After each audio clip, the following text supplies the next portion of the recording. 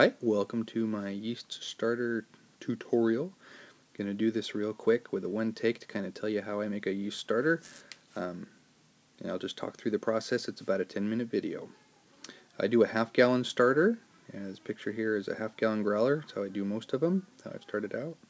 I start out with a 2 pounds worth of malt extract, usually the lightest as possible, and I'll split that into 5 or 6 bags of 1 1/4 cup each. Throw those bags into its own zipper bag, and then I keep it there.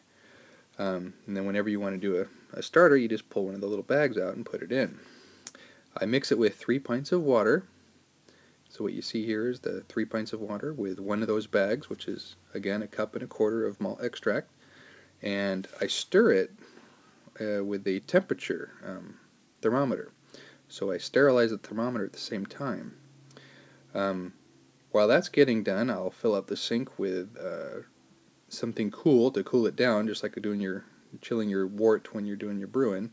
In my case, I'll just fill the sink with some ice and water, just to the point where the pan will fit in there. So here I'll dump in some ice.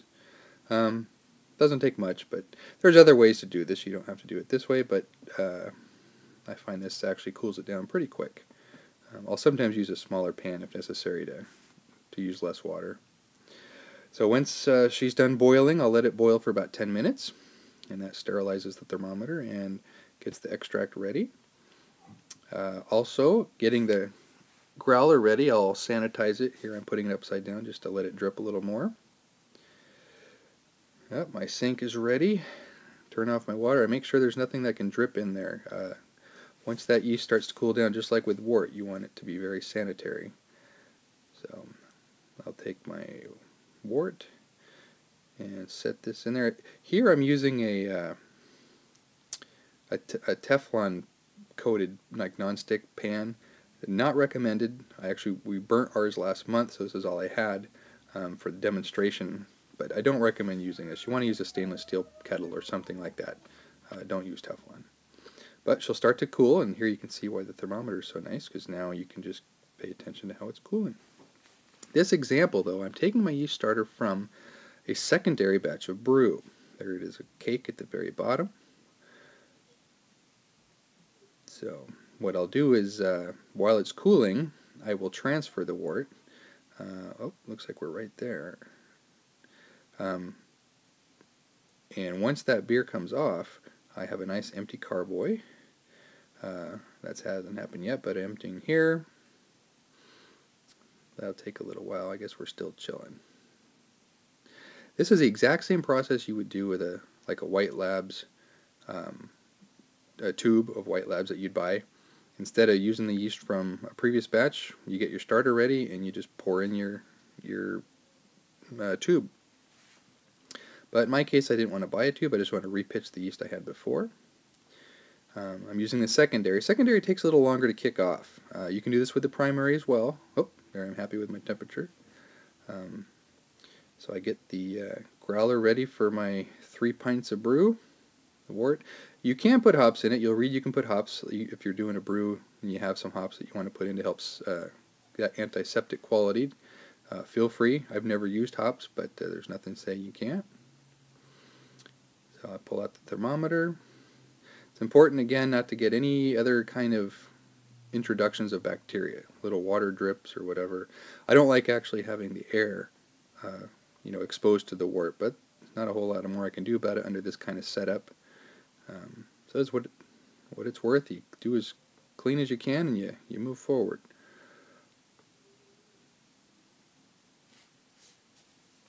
So I'm almost done siphoning off. Try to time it to where the least amount of time elapses between the time I pour the wort in and I get the yeast going, but again, not something to worry too much about. Pour your wort in there. It fills it, not quite 2/3. So for your 3 pints of brew, plus that helps aerate it really nice. So there, that's ready. You're ready just to pitch in whatever yeast you want to use to start now. In my case, I'm using a leftover from the secondary. I'll give her a nice swirl. It actually cakes on there pretty good. This one's been sitting for about a month. So it's pretty sediment in there. And so the yeasts although it looks like there's a lot, the viable cells is probably not as much. So You definitely want to swirl it around and get all that stuff churning up to get as much into the starter as possible. I've done this before where you actually also don't pull your beer. Like if you're in your primary and you just want to pull some off, you can stick your siphon tube down in there and pull a couple, just a little bit off the bottom. You just don't use the tip that goes on your siphon tube. So those little bit of yeast will come right out, put it in your starter, and that'll kick off, and then you can just let your beer keep fermenting. But in this case, I went ahead and transferred off the carboy and racked it. And now I'm just going to put in some of that yeast slurry onto the top of my new wort. Using the combination of what I did, 3 pints with the cup and a half of DME, or I'm sorry, cup and a quarter of DME, pretty much gives you a 1040 specific gravity, the 1.040. It's kind of a rough estimate, but that's kind of what you want. Ideally, it's going to match what you're brewing. You can get as fancy as you want with your measurements, but I always use the same one. And I use a light of DME as possible. If you're doing dark beers, it's not a big deal at all. If you're doing lighter beers, this matters. So you're going to want to make sure you're using the same color for your DME, as light as possible. So doing this one-handed is a little difficult, but you kind of move the siphon tube up and down to draw it off. It's not this difficult when you have 2 hands, but I'm filming with 1 hand. So I'll drip off into there, I don't know, maybe a half a cup to a cup, with what I can get easily from the bottom, that slurry. And so those will be happy little guys. Of course, everything touching here has been sanitized, so it's in good shape. And yeah, doing this with 1 hand was very tricky, but turned out fine. Actually, I'm recording this on, Wednesday? We did this on Sunday night, and I brewed with it on Tuesday. It just started to take off, so 2 days is good, especially good for a primer. You might want to go 3 days if you're going off a secondary. So if you're going to brew on a Saturday or Sunday, you'd want to do this maybe Wednesday of the week prior, 3 days prior to your brew. Anyway, that's kind of it. I think I'm all done here. I got enough. I'm happy with it. Take it off. Yep. Looks good.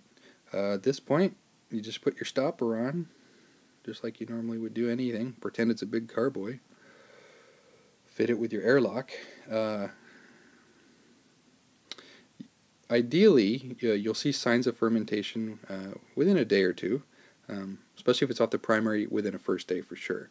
In reality, you're trying to get good yeast cells, not necessarily the quantity. So, and you're wanting them to go into that first respiration where they're multiplying. That's the important part. You don't want them converting to alcohol quite yet, but that catching them in that early stage is what you want. I am doing a bit much for the starter here from a staging perspective. In other words, a lot of people will do a smaller one and then a bigger one, but I just do this all at once. So you could stage it up doing more and more each time. That's it, ready? Now I have switched to this new process of using an Erlenmeyer flask. With the 3 pints, it goes to the 1500, is that cc mark? Not cc, I don't know, I forget what the measurement is on there, but for metric. You'll heat it on your heat source, just like we did with the pan, except you can't use a glass top. You're supposed to use a flame or a electric element. You chill it, all in the same thing, and then throw your stopper on. It's nice all in one. I've only done 1 or 2 with that this way, so I didn't demonstrate it because most folks don't have the flask. I just got mine. I've been doing these half-gallon growlers for years, and they work great. I just happen to have a nice little snug thing here that a growler fits into as a cozy. If you have anything like that just to help protect the glass and keep it dark, it works great. I'll take this whole thing, set it on the corner of the table where our house is, just a good temperature to stay warm at 68, and that's all she wrote. So, good luck to trying a yeast starter. It definitely makes a difference in the quality of your beer.